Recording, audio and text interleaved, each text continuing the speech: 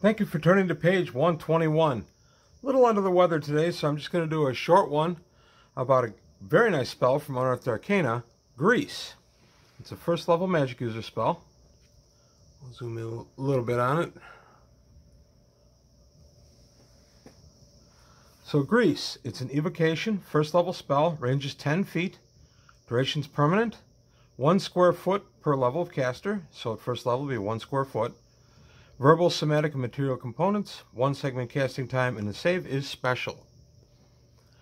A grease spell creates an area covered by a slippery substance of a fatty, greasy nature.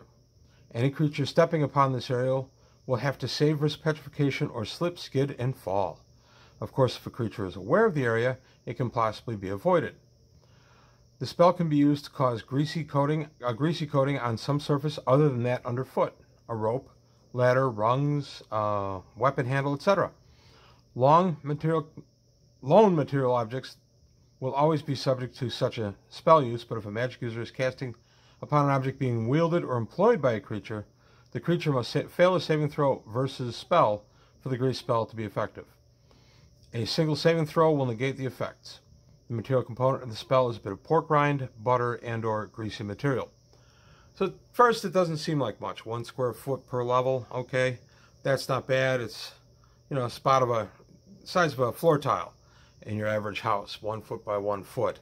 So you're thinking, okay, that's not that useful. Well, you know, as a slipping area just inside a doorway as somebody's surging in to attack you, yeah, it's really useful.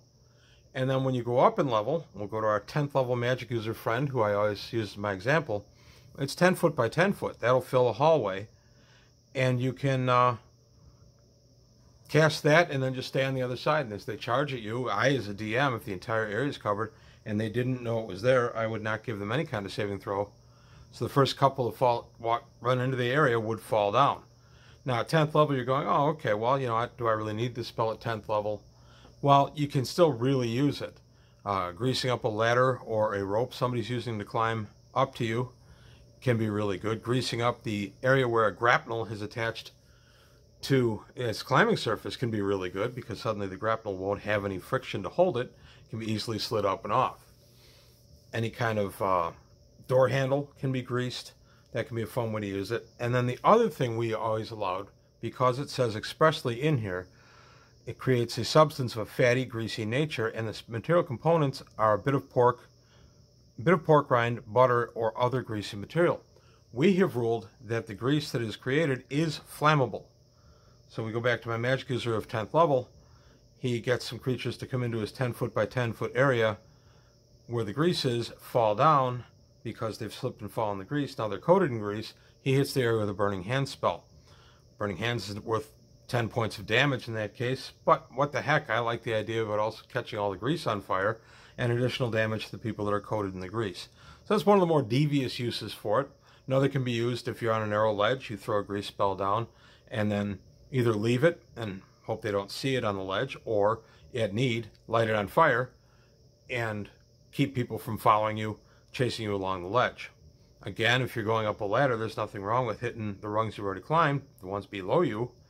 Hit them with a grease, and then you continue on up, and the people trying to pursue you have to deal with greasy rungs they can't get a grip on. So there are many uses for the spell. I've always liked this spell. We misread it at first. It obviously says 1 square foot per level of caster. We read that as 10 for some reason. So for probably the first 2 games this was used, we had a 3rd level MU throwing it 30 feet by 30 feet, and we're going, oh my gosh, what a ridiculously powerful spell.